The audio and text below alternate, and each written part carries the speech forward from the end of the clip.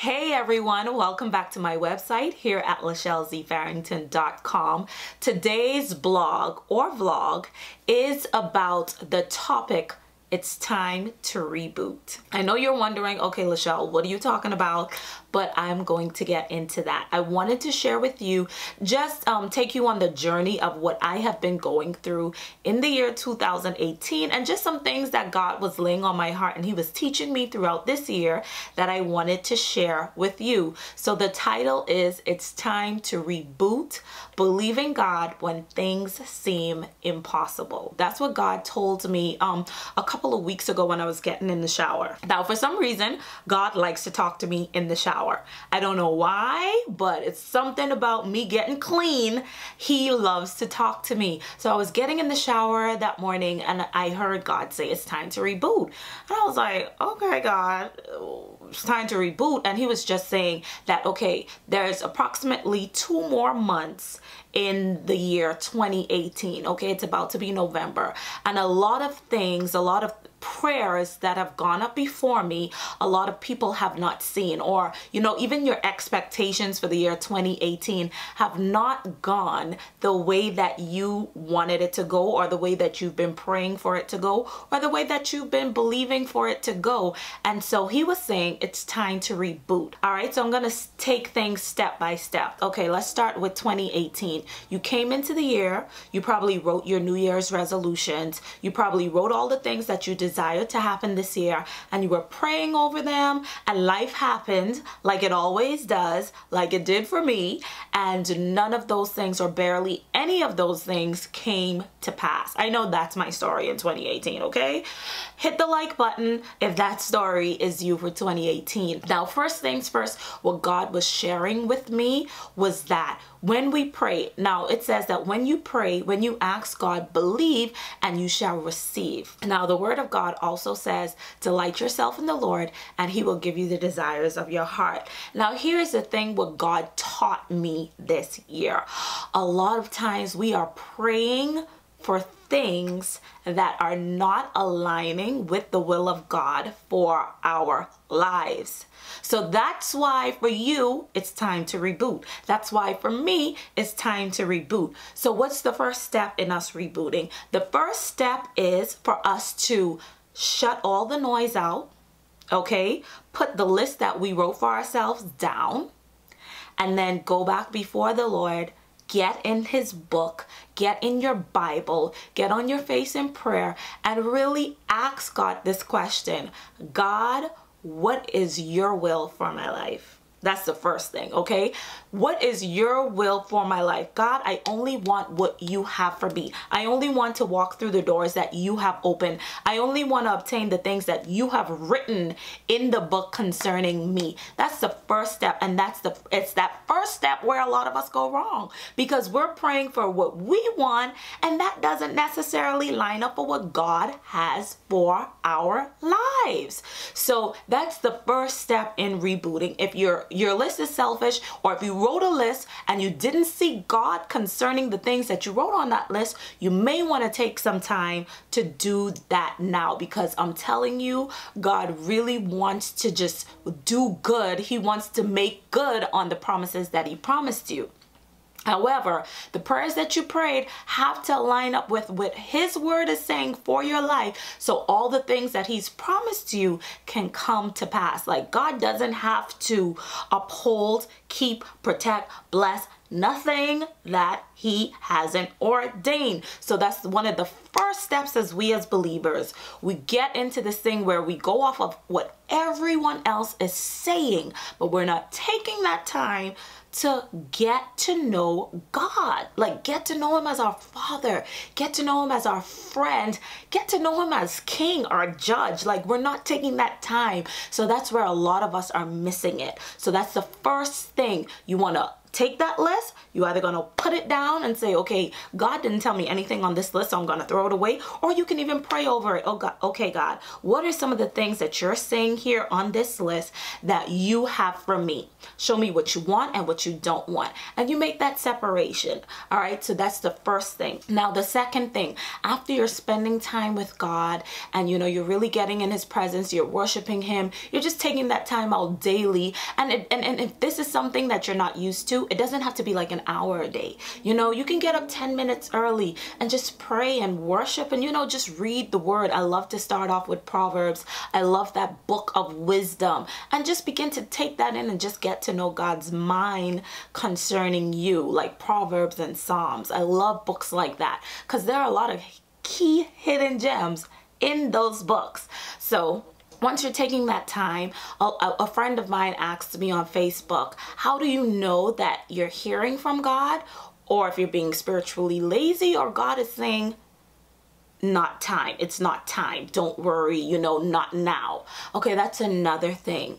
After you go before the Lord, you hear from him, okay? And then you're believing like, okay, you're writing down, because if you're spending time in the word of God and spending time in worship and in prayer, keep a journal with you so you can write things down, or keep your phone with you so you can write, you know, what you feel is coming up in your spirit. Now, if you're unsure what God is saying to you, then guess what? You can always pray this prayer.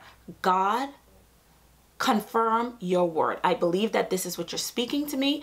I would like you to confirm this to me. And I'm sure God will do it. He'll send you a scripture. I mean, God has limitless ways on how he can confirm his word to you. Okay. So you're going to ask him for confirmation of that word. And then now we're going to get into the meat of the subject, or the topic for today is believing God when things seem impossible. Because he's gonna speak some things to you and you're gonna look at your life and you're gonna be like, ain't no way, like I don't see none of that going on. All right, so I'm gonna give you 2 examples. Now, if you read my previous blog, you can go ahead, you can pause this video and you can go and read the blog right before this one. I talked about how I wanted to give up, and I have basically decided to give up on my business for now. Like, I didn't feel like it was something that I needed to focus on, and really I just felt so distraught about just not being successful in it. I knew that I was pouring my heart and soul into it and I just wasn't seeing the results. So I was like, you know what, I'm not going to focus on this. I'm not going to pour any more of my money into it, because it was like, it's very draining financially when you have to take care of yourself and then also try to uphold a business. So I was like, you know, I'm not going to do this right now. You know, I'm just going to put this to the side and try to figure out my life. Okay. So of course, lo and behold, after you've done all you can, after you tried all that you can, and you just give up, God decides to show up. And 2 different people came to me to tell me that God said not to give up on your business, and now is the time for you to go forth in your business. And I was like, okay, God, I already decided, like I've been waiting for you to show up. And then when I decide to give up, now you're saying time to go forth. So a friend of mine who lives in Orlando, she messaged me on Facebook. I haven't spoken to her in months. She messaged me on Facebook telling me she had a dream, right? And she said, in the dream, I had a daughter. The little girl, she was like a toddler. She was the age of a toddler. And then she said, all of a sudden in the dream, she grew to like a 7, 8-year-old girl. And she was like, the girl was beautiful. She had thick, long hair, long black hair. And then she woke up and she was like, God, what does this dream mean? And she said she felt the Holy Spirit telling her that, you know, there was something that he had given me that I had kind of given up on. And then she said, just like in the dream, God is going to cause that thing to grow suddenly. Just like the little girl in the dream grew suddenly, God is going to cause that thing to grow suddenly. So I was like, okay, I know that this is God. Okay. So again, I'm just like still kind of going back and forth deciding, because now fear of failure, fear is a paralyzer. So I was really afraid, like, you know, I don't want to get back into the same routine. I don't want to go back into pouring my money into this thing and just not see the fruits of my labor like I was desiring to. And then again, I got another call. I got a call from a very close mentor of mine. Also, she didn't know what I was going through, also telling me that now is the time to pick up my business, J. Antoinette.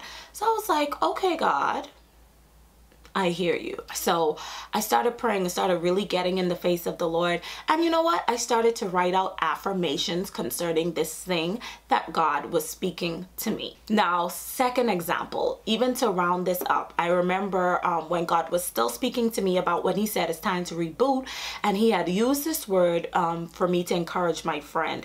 Now, if you guys follow me on Facebook, you know that my brother is my neighbor. He lives in the building right behind me. But let me tell you, I dreamt in, I think it was around November of last year, 2017, that my brother, he was going to go through a situation that was going to cause him to want to move, to have the desire to move, right? And I had this dream, and I was asking him, like, you know, well, telling him, well, you can be my roommate in the dream. So I got up and I called him and I told him, you know, all the details of the dream. And he was like, yeah, I don't see that happening, like, at all. You know, he was comfortable where he's at, you know, it is what it is. And I was like, okay, I'm just telling you, you know, it felt so real, so I'm sharing with you, whatever. This was in like around November, December. All of a sudden, within a month or two, everything I saw in the dream started taking place. In March, me and my mom were going away, and he called and he said he found an apartment in the complex where I was living. And long story short, a few short months later, my brother, I think about 6 months later, my brother was my neighbor. And even during that time when he was deciding to move, things kept coming up. And he would call me and tell me, like, you know, this is starting to go wrong, blah, blah, blah, blah, blah. And I remember I had to tell him, I said, you know what? God already showed me that you are going to be moving here, so don't even worry about it. I said, we're going to trust God because he already showed me, and this is what it's going to be. So what I'm trying to say is God knows the end from the beginning. So if he speaks something to you, if he said, you're going to be living at such and such a place, and you're in a completely different place right now, and you'd be like, you're looking at your circumstances and situation like, okay, there's no way, according to my current circumstance, that can happen. Like, my brother didn't even see what I told him in his near future. He didn't even see it, but God himself made it come to pass. So if God is speaking something to you, so first of all, you want to get to know the will, God's will for your life. You want to get to know the will of God for your life. And once he tells you, trust me, hold on to it and trust his timing, because his timing is perfect. My brother had no clue. Things were great, but God knew that it was time for him to move and be independent. He wanted to do good concerning my brother. He wanted to do something good for my brother because he loved him. And it's the same thing for you. God wants to do you good. So that's what I'm trying to say. It's time to reboot. What do you mean? Okay, we're going to go back to the drawing board.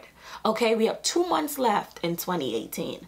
What does that mean? We're going to go back to God and we're going to say, God, what is it that you have for my life? I lay my will down to pick up your will for my life, your purpose for my life. And as you spend that time in prayer, you're going to journal what he says. And then when he confirms it, if you need confirmation or if he speaks to you and you know it's his voice, you're going to stand on that thing, and we're not going to give up. We're going to change our stance. We're not going to murmur and complain. We're not going to say things look impossible because to my brother, what I was saying was impossible. We're not going to do that. We're going to trust in his word. So I want to give you these 2 scriptures that God gave me just to put all of this together. The first one is in Philippians. It's chapter 4, verse 6. Now, God gave this to me maybe last week or the week before. And this is in the Amplified Bible. It says, do not be anxious or worried about anything, but in everything, every circumstance and situation, by prayer and petition with thanksgiving, that's important, thanksgiving. Continue Continue to make your specific requests known to God. And the peace of God, this is verse 7, that peace which reassures the heart, that peace which transcends all understanding, that peace which stands guard over your hearts and your minds in Christ Jesus is yours. So what is the scripture saying? When God gives you his word and you're trusting him for the thing that seems impossible, don't be anxious. Don't be worried. But in every time when you're strong in your faith and when you have no faith, every time, in everything, in every circumstance, in every situation, you pray, you petition God, and you thank him. Thanksgiving, because we know God don't like murmuring and complaining, okay? We're just going to put it out there. Do not try your best not to murmur and complain. So prayer, petition, thanksgiving, continue, okay? See, a lot of times we don't see because we don't continue in prayer. We pray 1, 2, 3, 4, 5 times and we don't see the answer, and that's it. We give up. We say, God isn't real. God doesn't love me. Maybe I missed it. No, the word says continue. We have to continue. It says continue to make your specific requests known to God. And as you do that, now you're fueling your faith. As you're praying and you're thanking him, it says the peace of God will overshadow you and it'll keep you until that thing comes to pass. Now, the next scripture is in the book of Hebrews. This is the final one. It's Hebrews chapter 11. This is also in the Amplified version, and this is also Hebrews 11 verse 6. It says, but without faith, this is the thing. It's time to reboot. It's time to reboot our faith. But without faith, it is impossible to walk with God and please him. For whoever comes near to God must necessarily believe that God exists and that he rewards those who earnestly and diligently seek him. Verse 7, by faith, with confidence in God and his word, Noah, being warned by God about events not yet seen, okay, in reverence, prepared an ark for the salvation of his family. By this act of obedience, he condemned the world and became an heir of the righteousness which comes by faith. Okay, so let's break this down.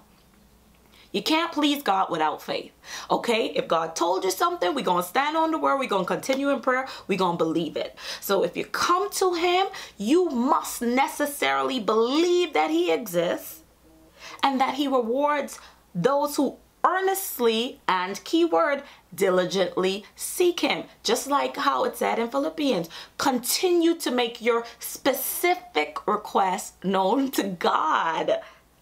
It was by faith, with confidence in God and his word, Noah being warned by God about events not yet seen.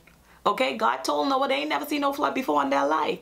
But because he believed that God exists, he did what God was telling him to do. So I want you to know, even when things seems impossible, when God shows you things concerning your life or he speaks to you and it seems impossible, always know God knows the end from the beginning.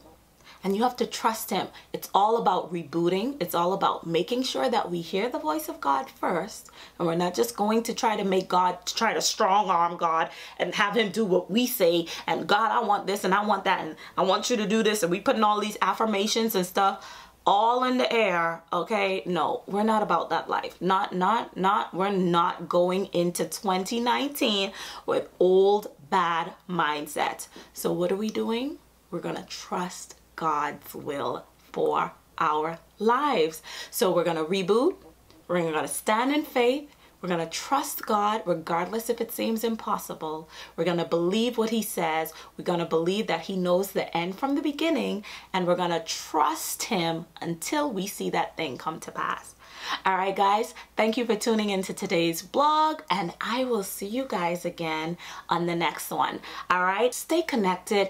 If this blessed you, share it with a friend, tag someone, tag them on Facebook, Twitter, Instagram, whatever it is. Share it with a friend, and I got some more good stuff coming for you. In the month of November, we are going to be doing a 31-day daily devotional. I can't wait. So I am going to share more about it in another video. All right, guys? So until I talk to you guys again, stay beautiful. Bye.